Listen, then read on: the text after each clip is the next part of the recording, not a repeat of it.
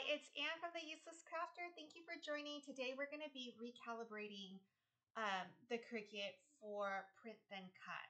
So I've been having issues with that. But before we get started on that, if you're not subscribed already, please do. I appreciate all the support, whether it's from liking to commenting, asking questions, asking for a special request, and also, of course, subscribing. All right, thank you so much.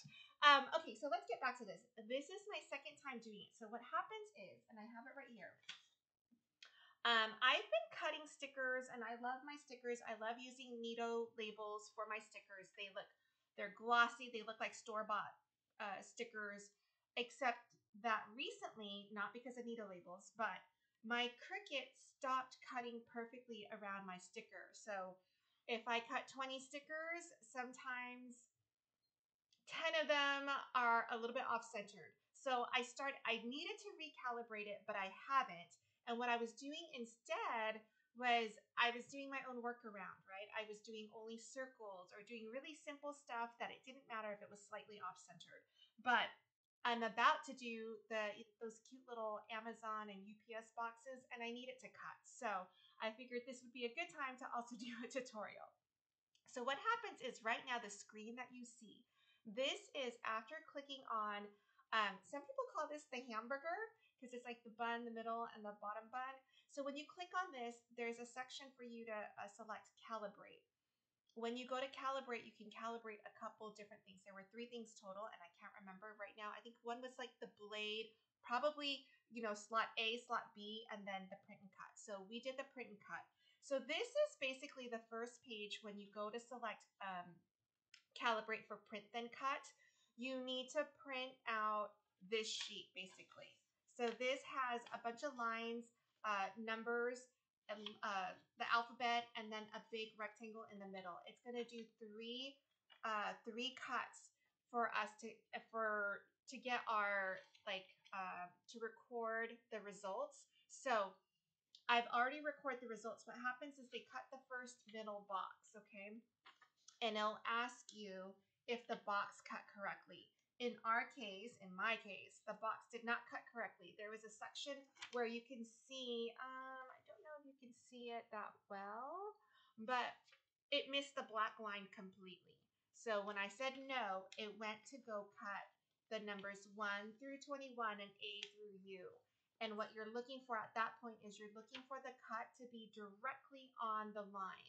So then you pick which one, and then they'll know, then, it'll hopefully calibrate. And now we're on the second one. So I've done the test. I'm going to walk you through it, but now it's going to redo the test to see that it's accurate. So I'm going to click continue, and it's already loaded. I'm going to hit the go, and I'll come right back. So what is important about this is right now it's going to cut that little, the little square in the middle. You want to make sure that when you put this on your mat, that you put it in your top left corner. That is for any print then cut project. Even though, in my mind, if you have your registration mark and it's reading it, I feel like I should be able to put it anywhere on this mat. You read the registration marks, then you should know where to cut. But that is not the case. You actually need to put it in the top left corner because I've tested that out. It does not work well. So you want to put it in the top left corner at the 0, 0 mark, put it down, use your brayer, and then let it cut. So right now it's cutting, it's reading, and it's cutting that middle thing.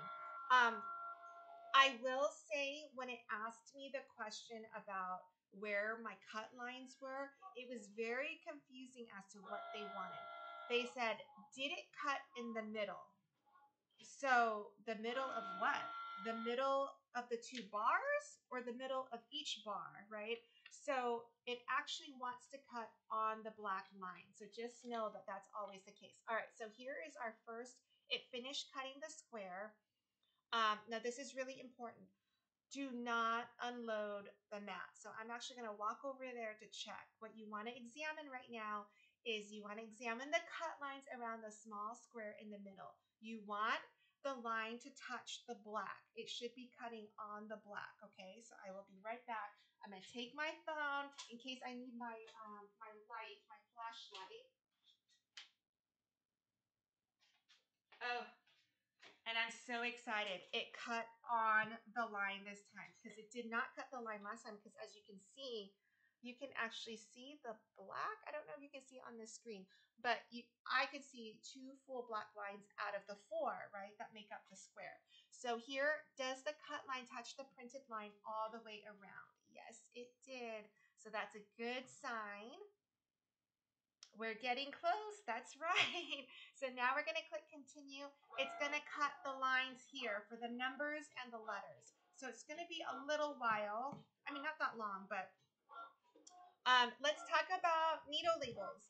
Right now it's 25% off. So my discount is 25% off. So that doesn't help you any. But if you use my affiliate code, I still get a little kickback. So I would appreciate the support there. But I would buy it.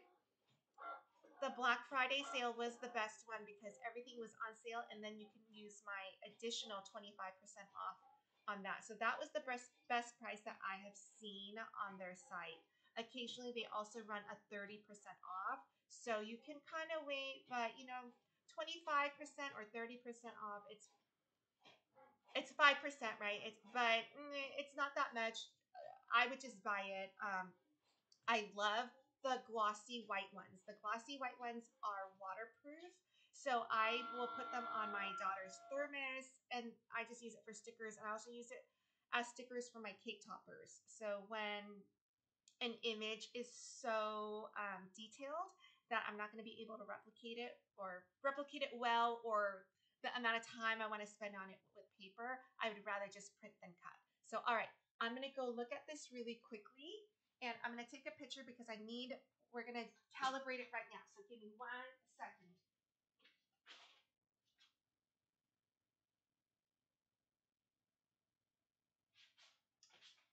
All right, so I know you're gonna have to trust me when we go to calibrate this. So I took a picture, and what they want is when we examine the top row is numbers 1 through 21. We're gonna select the pick list and which ones have cuts closest to the center.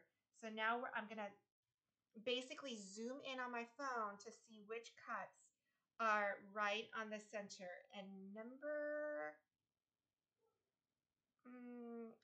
9, I think, is still best. So I'm going to select 9. 9 has the line right there. And on the right, I'm going to look at my next picture. I think it's J. So I'm going to go down and select J. J has the cut line right on the black. And so I've selected 9 and J, and I'm going to click continue. And this is the confirmation cut. So the first time around, it didn't cut the confirmation cut because it wasn't calibrated. So it then made me reprint it and go back, and that's where we caught up on the video. So now let me go see. It says unload the mats. So I'm going to unload it.